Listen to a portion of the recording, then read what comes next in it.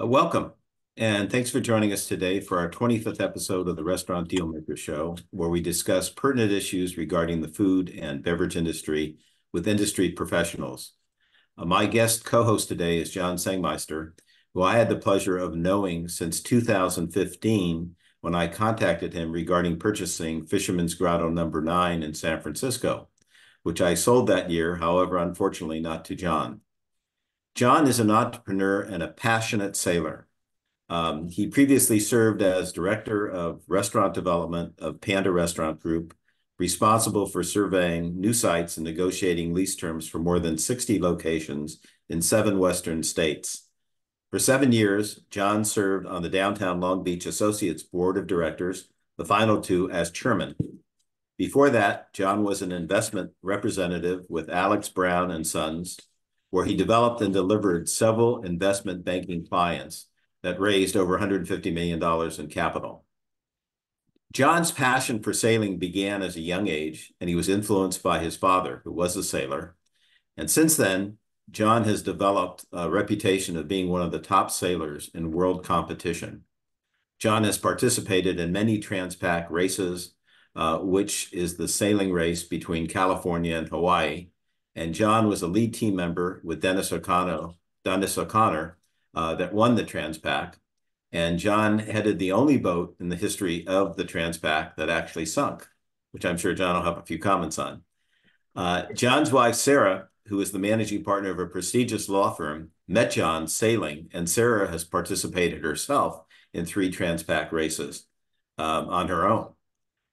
John and his family, including 3 sons, were instrumental in bringing the 2008 Olympic sailing venue to Long Beach, the future, I should say, Olympic sailing venue to Long Beach. And in 2012, John served on the San Francisco America's Cup Organizing Committee. I could spend the entire hour discussing John's prominent sailing history, but it is time to discuss John's career as a prominent restaurateur, having been involved as the owner of the famous Gladstone's Long Beach since 2004. So before I begin my discussion with John, if you have any questions during the show, please type them in the question bar and we'll get back to you during the show. And if not, we'll try to get back to you after the show. So with all that being said, John, welcome. Nice to have you. And as a start, I was curious to know, how did you get started in the food and beverage business, and what was your first job in the industry? Well, Steve, thank you for having me this afternoon, The and pleasure. it's a great privilege and pleasure to be here. I appreciate your kindness, and I started off in the restaurant business as a dishwasher, but I thought I was going to be a waiter.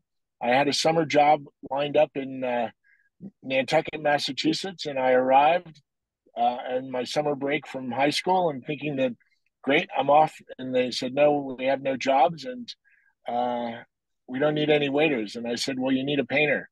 And they said, yes, we do need a painter. And so I was a painter for a couple of weeks, and then I was a dishwasher, then I was a busboy, and eventually I was a waiter. And I love the experience. I call casual dining, full service restaurant, performance art, and I love being there. The stage is set, the guests arrive as part of the ensemble, and the play begins. Got it.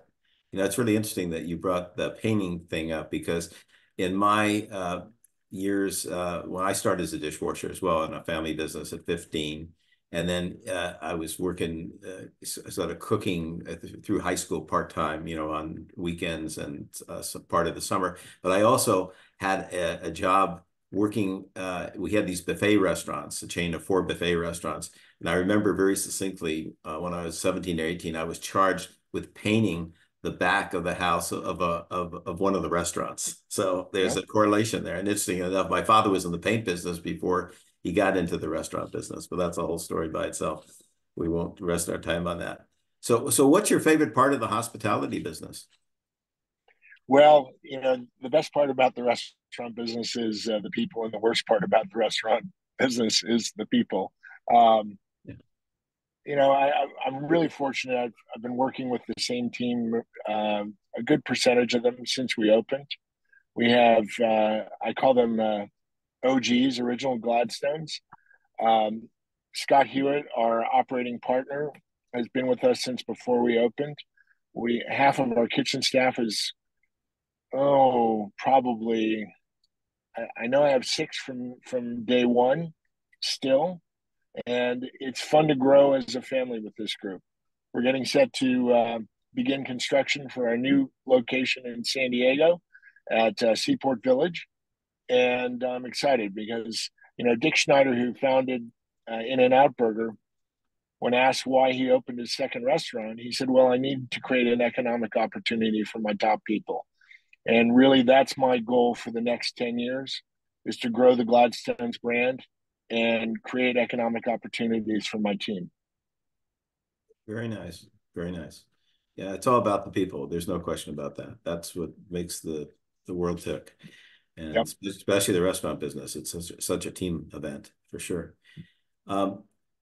You have a tremendous, needless to say, sailing career. And how has that career been beneficial to your career as a successful restaurateur?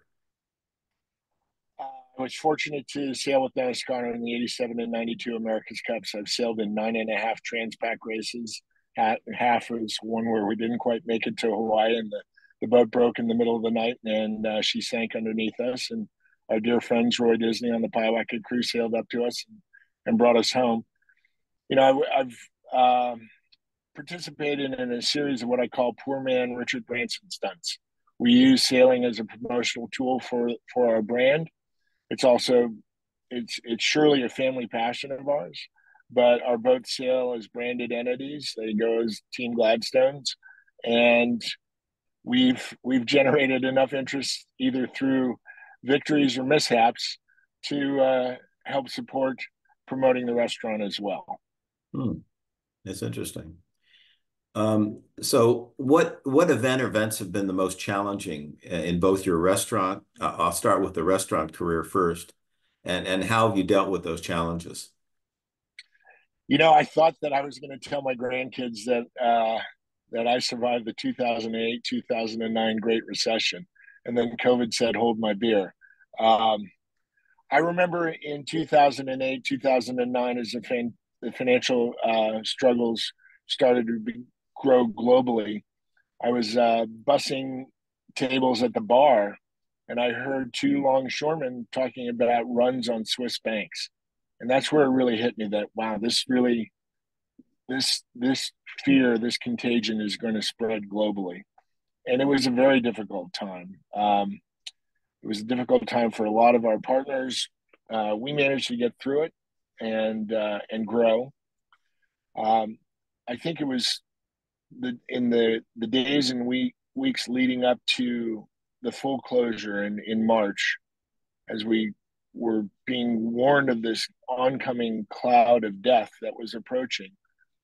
I was in the restaurant a lot. Andrew and Peggy Churn always urged me to, when things are difficult or during holidays, be with your team, being in the store. And I was in the store all the time, and people were just breaking into sobbing fits. Everyone was scared. It was palpable. I tried to keep everyone calm, and those were difficult days. We were closed for 300 days in 2020, and we reopened in fits and starts, and we had further setbacks with additional closures.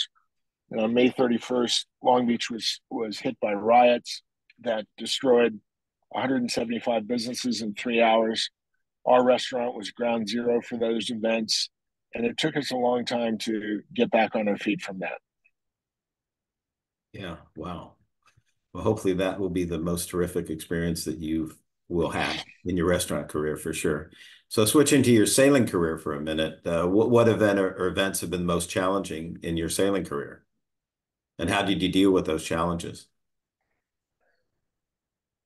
Well, we were racing in the start of the 2019 Transpac, and we were 36 hours into the race, and I'm happy to report that we were 13 miles ahead of our arch rival and worthy competitor, Pieology, Roy Disney's boat. And it was 2 in the morning, as these events always happen at 2 in the morning. And I was on deck, and I heard the loudest bang I've ever heard on a boat.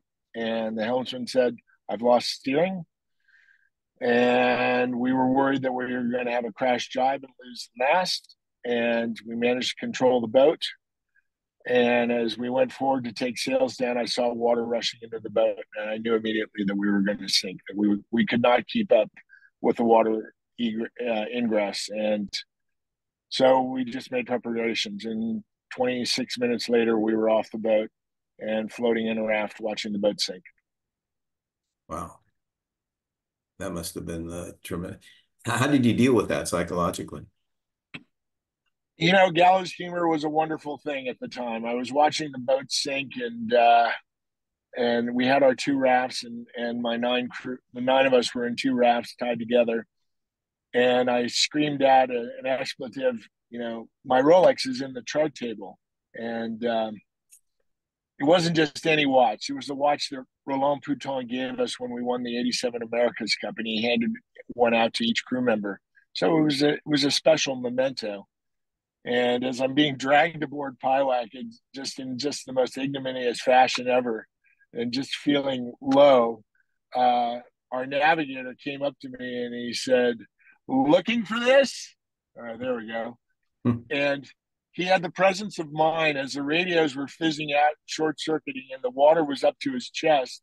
He opened up the chart table underneath him, and the lights were still on. They hadn't shorted out completely, and he saw a shiny thing under the water, and he said, "That's John's watch," and he grabbed it. And I'm forever grateful for Brendan Bush's presence of mind to look. He grabbed several phones and wallets the crew had left in there, and he saved the day for a lot of us that day. Wow, that was something else. You know, in an earlier discussion we had prior to the show, you mentioned that, part of your philosophy is based on, three key ingredients. One is attitude, one is energy, and one is integrity. And could you discuss those with us and how those play a vital role in your whole approach to life? Well, I lifted that from my boss Dennis Connor, my former boss and now mentor. He said that he could teach anyone to sail, but when he was looking for new crew, he looked for three qualities: attitude, attitude, and attitude. And I modified that for the restaurant industry, and I said, well, we need the attitude, we need the energy because it's a physical and it's a demanding job, and we need the integrity. We need there are a lot of things that just require personal integrity. And as you and I were discussing, this is sort of a synopsis of the Scout Law and Oath, and we tried to keep it simple. My dear friend Sandy Saxton, who was the S and TS restaurants, they had a mission statement: have fun, work hard, have fun with aloha, and or work hard, make money with aloha. And so attitude, energy, and integrity is our mission statement in how we treat each other. I think those are prolific, yeah, and I agree with them for sure. Absolutely. So what are your strongest areas of expertise, and how do you use those strengths to overcome the many challenges of the day-to-day, business? I don't know if it was an initial quality, but it's been beaten into me by world events. I have a certain high threshold of resilience right now, and Howard Schultz writes in Pour Your Heart Into It. He tells the story of the early days at Starbucks. They were successful in the Pacific Northwest. I think they had 100 stores, but they made the great leap to grow in Chicago. And they opened 5 or 8 stores simultaneously to sort of reach market saturation. And no one knew what a Starbucks was. And he says that at the time, it nearly bankrupted his company. And the senior management team met, and they flew to Chicago, and they made the decision that they were just going to will it to succeed. And for me, that resilience, I've spent some time with Mr. Schultz, and I've tried to indoctrinate our team into that. When things are difficult, we're just going to will this to happen. And by and large, I'd say that's been a common core value of our team. I think the other thing that we've learned, we've made a lot of mistakes along the way, and I think that we have uh, a self discipline to try not to repeat mistakes and to have an attitude that we can always improve. So we're always trying to do a little bit better. Sometimes we fail. It's often you can equate it to, say, shooting free throws. You don't hit every one, but you sincerely try. No, I agree with that very much. I think that I have learned so much from the mistakes I have made in my life. I'm almost grateful that I made those mistakes because it gives me a clear direction of what I think I should be doing, the right way of things that to be done based upon the mistakes I've had made in the past. And so I think, the most successful people in life, you look at Edison, how many thousands of, inventions he went through before he invented the light bulb, and, how many people went bankrupt before they became very successful. So I think, it's helpful, I think, to have mistakes, but hopefully you have them in the earlier part of your life, so you can learn from those mistakes and move forward and have more positive things happen in the second part of your life. At least that's how I look at it. So I think having had mishaps is a benefit because you learn from those and hopefully will keep you on the right track in the future. So very much agree with you there. So what the hospitality industry is changing, particularly in California, because of the, current economic challenges we face, the shortage of employees, minimum labor costs for fast food restaurants with 30 more chains going up to $20 an hour in April, all the high Everyone's going operating. to become a baker. It's what? Everyone is going to become a baker. A baker. Okay, that's interesting. All right, that's a cool thing. And yeah, I mean, just, the insurance, I mean, it's unbelievable, liability. I talk to these bar guys. There's a guy at some bar operators that are paying like $5,000-6,000 a month for liquor liability insurance. Um, and occupancy costs, landlords are generally greedy, by and large. And so how are you dealing with all these, dealing with all these challenges, these added challenges in your operation? Well, it is challenging, and I know many friends who have closed permanently, and it's heartbreaking to watch that. There are family run operations that have been there 10, 20, 30 years. I listened to the story of Christy Vega last week at Casa Vega, and that Casa Vega has been there for 56 years, and their insurance was canceled because of vagrants destroying the perimeter of their restaurant on a regular basis. So California is extremely challenging and frustrating too, because I remember a time when it wasn't like this, and I don't understand why we're not all standing at the window like Alex. God, what was Alex's last name? And network saying we're mad as hell and can't and not going to take it anymore. I mean, my hometown has become somewhat lawless in Long Beach, and it's heartbreaking to watch. My wife grew up in Long Beach, and we've had significant criminal behavior in our city, and even as close to our residence. We had two murders within 2 weeks, within 2 blocks Oh my God. in Belmont Shore, within a quarter of a mile of George Gascon's home. And Wow. just like, and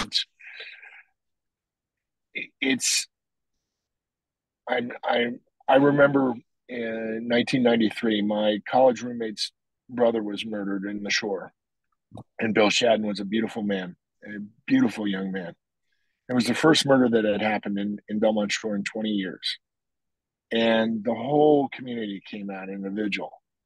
And sadly, the events of 3 weeks ago, we just opened the operators where the events occurred, they opened up for business the next day, and I was like, wow, how have we come to this point? How did we come to accept this as a normal? So I'm hoping things will change. There's a big election in LA County that I hope we change our direction in criminal justice, but I don't know. Yeah. Wow. Well, I think one of the, positive things is that, people, like to eat out. It's a form of obviously satisfying their hunger, a basic human need, as well as it's sort of an form of entertainment. So I think there will be continued demand, but trying to maintain price value is very challenging. I mean, it's just astounding, to go out and eat at a full service restaurant, what it costs. Um, but I guess it's just all relative. Inflation, is affecting us in every aspect of life. But again, it's very difficult to maintain price value. And so I think what's happening, I see it in reviewing financial statements daily, doing valuations, is that margins are just decreasing. Because you can only, in order to maintain price value, you got to have a certain, realistic price level relative to your customer base. So, I mean, do you have those kind of challenges? I mean, how do you deal with that in order to be competitive price wise? Because you serve a high quality product and you have a high food cost because you're a seafood operation, right? We have those challenges magnified. Yes. When we opened, we would run a $25.95 pound-and-a-half king crab special on Friday nights, and what was your food cost on that? 50%. Oh my goodness, yeah. It's a loss leader. Just get them in. I understand. Yeah. But I've seen restaurants charge $150 for a pound-and-a-half of king crab these days. So it's shocking. I mean, my barometer is the economist always is what's the cost of a Big Mac. Two sausage McMuffins with eggs at McDonald's 5 years ago were $2.50, and today it's $6. Okay. I mean, that's shocking. Yeah, I hear you. That's shocking. Yeah. Yeah, it's tough. I mean, I assume that the regularity of people eating out has been somewhat reduced just because they only have so much, disposable income, right? They got to pay their mortgages and their kids' education and everything else in life. So that definitely is going to have a impact in terms of, I think, regularity of frequency in restaurants. Or people trading down, even the price of, $6, compared to going out and eating in a full restaurant, it's going to cost you 60, 70, 50, 70, how much, depending how much liquor you have, at least. So it is a challenge. There's no question. So John, you've had many accomplishments in your life and throughout your career. And so what single accomplishment is most meaningful to you?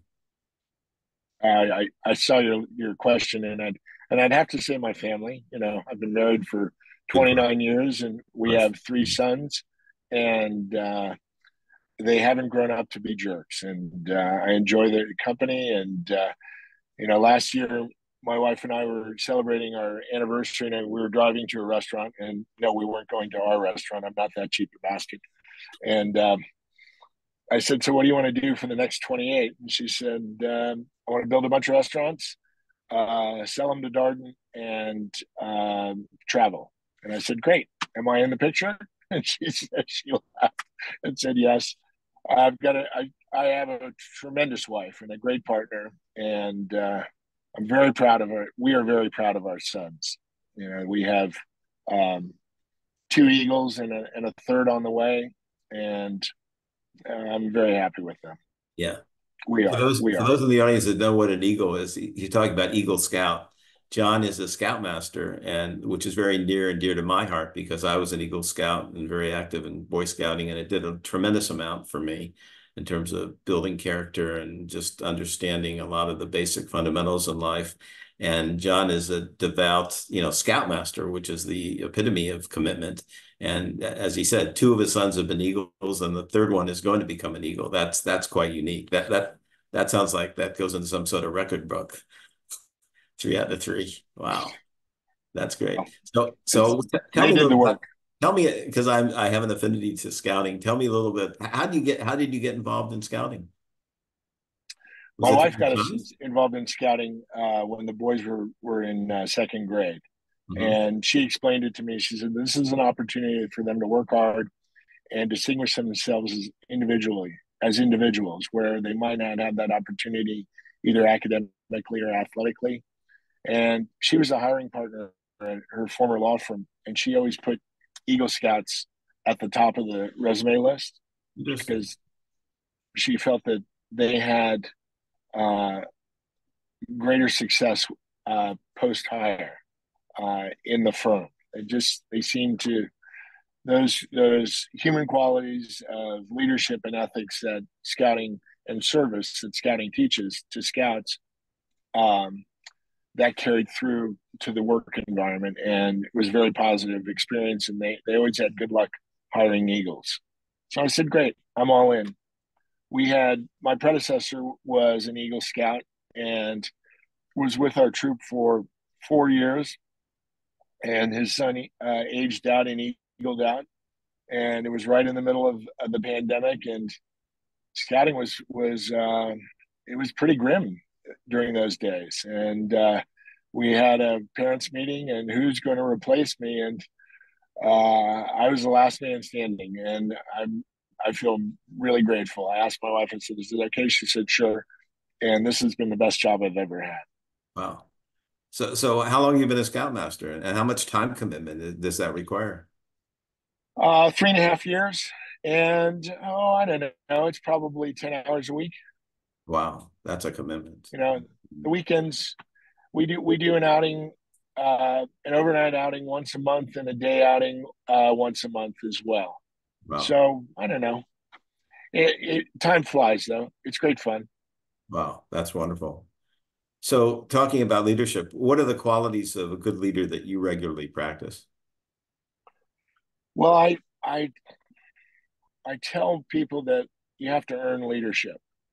So and you have to earn loyalty. Um, I like to.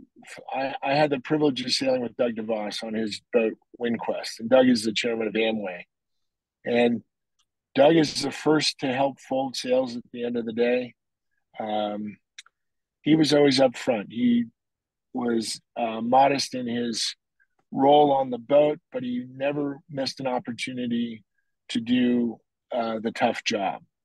And I try to set that example at our restaurant, and I'm fortunate to work with people that emulate those values. Dave Thomas, when he said, "What does he look for when he's hiring?" He said he hires MBAs, people with mop bucket attitudes. And when we're busy on a Mother's Day, and our team is on fire, and if we have an issue in the bathroom, I grab the mop. Sure. That's my job. Yep. That's the So way I was trained. Yep. Absolutely. Yep. I hear you. So since post-COVID, there have been additional challenges, and how you dealt with those challenges. are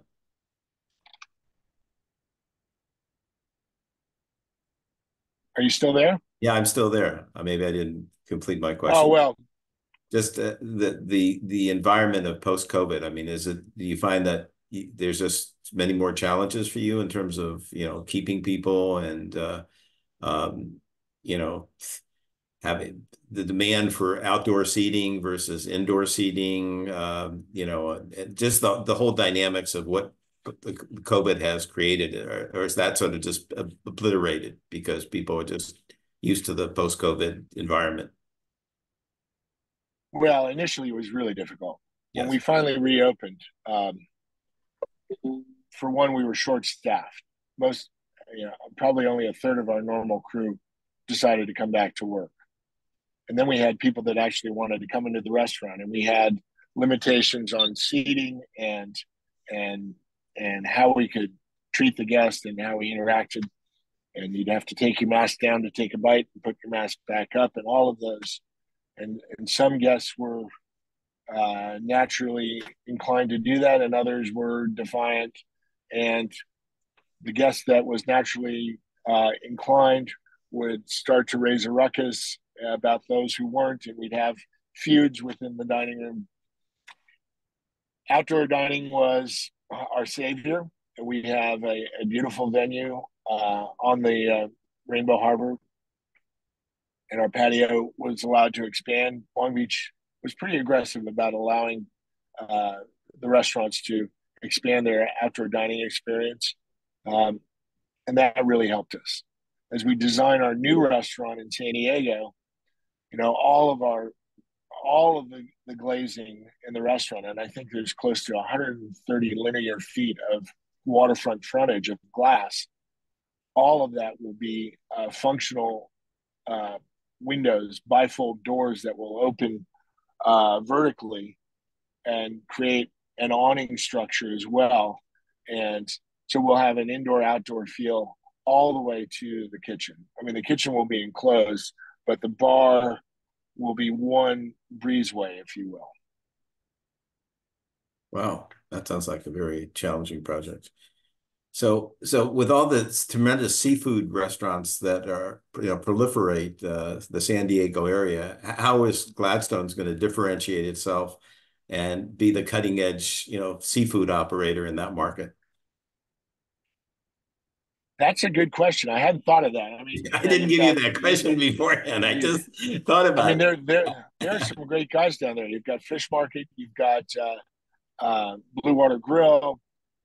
They're great operators. The great news about San Diego is it's such a growing and thriving market. You know, the Brigantine, the Mortons are doing a great job with the Brig. Um, San Diego has built 9 waterfront hotels in the last 10 years. Hmm. And the addition of Petco Park, the whole Gaslamp area is, it's had some fits and starts. They certainly they overbuilt with the condos for a while. I think they built 10,000 condos, and they had a little recession. Certainly, they had a bigger recession in '08. But if you go down there today, along the waterfront at least, there are thousands walking along the waterfront every day. And our location is, well, it's the old Edgewater Grill, and we are on the water's edge with the promenade in front of us. And if you sit there for an hour, I bet 2,000 people will walk by at lunch. So, we're in the retail business. We're not hunting, we're fishing, no pun intended. And hopefully we have a competitive fare and a nice view and a good value that people will stop in and say, let's have lunch here, let's have dinner here. Yeah, well, I'm sure you'll be very successful there. You're going to be using your Gladstone's name, right? Obviously. Yes, this is Gladstone, San Diego. Yeah, that's cool. Yeah, I'm sure you'll get a big warm response there. And wish you lots of good luck there. Hope you're very Thank successful. you. Thank you. So technology has definitely had an impact on the hospitality industry. And what technology have you adopted in your business, and how has it impacted operations? So our servers carry wireless handheld ordering devices and checkout devices. Mhm. That speeds things up dramatically. And I think that, we want to maintain that high touch experience at Gladstone, San Diego. We're not going to ask you to go to the bar and order and then take a number and go sit at a table that's open. That is not the experience we want to bring forward. Anything we can do to improve the guest experience and the quality, we're exploring. We're looking at rational ovens. We're looking at all the different latest technologies in food preparation, and we want to make certain that our guest is not left hanging. The folks at TS, they use the up and go, so you can scan if your server is busy. You can scan the QSR code and pay for your bill on your phone. All of those things we will incorporate into Gladstone, San Diego. Yeah, cool. I see that we've got a couple of questions. Um, uh, Good to see you, John. Just checking in for a while. This is from Dennis Clark. Is this one of your associates? Oh, hi, Dennis. Dear friend who's living in Ohio right now. Ah, yeah. He also says, how did I get so lucky to meet you in the Palisades in the late 90s and keeping in touch with you the last 25 years? Great to have heard a little more about your story. Thank you. So it's not really a question, I guess, it's an acknowledgement. So sounds like one of your devoted friends. I paid him. You Can't pay miss him? the check is in the mail. That's great. Um, so, as we discussed, it's a very challenging period, where food and beverage operators are, in some cases, are having to reduce operating hours and days of operation due to the shortage of employees. So what do you see as the solutions to correct this issue? In I mean, California, we need to have a shift back to the center. I think that we've seen um, destructive progressive policies that, while may have had good intentions, are destroying economic opportunity and actually penalizing those they meant to help the most. The inflationary effects of wage hikes and other legislation is outpacing uh, the cost of living is outpacing all of these wage hikes, and all of their best intentions are exacerbating these issues. Um, I think we need to get back to a more reasonable discussion about the relationship between an employer and employee. Um, I cringe when I hear politicians discuss wage theft. I really, I, I really, it's offensive when you think about all the practices we work to make our environment the most welcoming and the best restaurant job uh, in Long Beach in Southern California. So I think if we can get back to a less adversarial relationship and discuss how we can grow the pie and grow the economic opportunity for all involved, that would be helpful. well said. Very well said. Um, so anyway, that's the end of my questions. Are there any concluding remarks you'd like to make? Well, Steve, I'm just profoundly grateful for your friendship over the years, and I remember when you gave me your book on deal making, and I've read it, and it's been provided great insight for me. Um, It's great. I want to, It's a great incentive to go to sleep too, right? If you have a hard time sleeping at night, that's anyway. you know, John, I, go ahead. I'm sorry. I was going to offer to any budding entrepreneur, get started now. Jump into the deep end of the pool. You'd be surprised how few are in there, and you'll make mistakes and you'll have some setbacks. But I think the personal freedom that you're given from working that in as an entrepreneur, and I there's the old joke about I wanted to work because I only wanted to work half days. Which 12 hours a day did you want to work? Um, I've it hasn't always been easy. In fact, it's never been easy, but it's been wonderfully rewarding. And I think of I'm very proud of a statistic I once wrote. I think we've generated nearly $60 million in compensation for our employees over the last 20 years. And I'm really proud of that. I don't I'm blame really, you. really proud of that. That's very nice. So um, I wish anyone who's going down this path the best of luck, and keep your spirits up and remain resilient. Well said.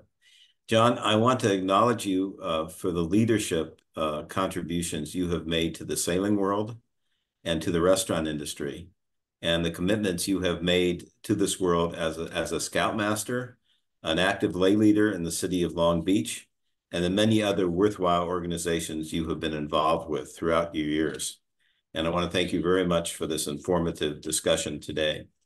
If people want to get in touch with you, John, what is the best way to do that? John, John, at Gladstones with an S, longbeach.com. Okay. I certainly won't forget that email address. I'd like to mention our future Dealmaker shows coming up.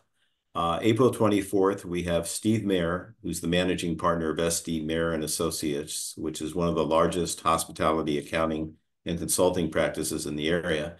And he actually serves as interim CEOs of various restaurant companies that are in trouble or there are disputes among owners, whatever. And I've had the pleasure of working with Steve on some workouts and those kind of situations. In May, Heidi Kraling, who's a chef owner of the famous award-winning Ensalada Mediterranean restaurant in San Anselmo, and she's been in business for nearly 30 years, and she spends a lot of time doing good things for society, just like John has. She makes a lot of contributions to some really worthwhile nonprofit organizations. June 27th, Donna Solomon, who's a former client, actually sold her the restaurant, and then she converted it into Cucina, which is in San Anselmo. It's one of the top Italian restaurants, and she's a very progressive, successful operator, has a lot of passion for what she does. July 25th, we have a gentleman, his name is Ike Shaheda. He's the founder of Ike's Sandwiches, very interesting fellow, Wow. very young. He has over 100 restaurants, most of them in California, but he has also restaurants in Arizona, Colorado, Nevada, Texas, and Utah. And in August, we have Vivian Borges. She is a client. We just sold her business, which is Paris Bakery in Monterey. And they also have a wholesale operation in Seaside. She's a very strong lady, French lady that made this operation with her family very successful and decided at this point in their life they wanted to do other things. So we wish her well. So that's our upcoming lineup. We want to thank you all for joining us today. And if you want to get in touch with me, I can be reached at steve@restaurantrealty.com, or I can be reached at 888-995-9701. So John, again, thank you very much. Enjoyed your comments and your sincerity and your whole demeanor. I mean, you're just a lovely person. What can I say? Thank you. Fight on. So anyway, everyone take care of yourself, take care of others, and stay well. And thanks for joining us today. Thank you, John. Thank you all. Take care.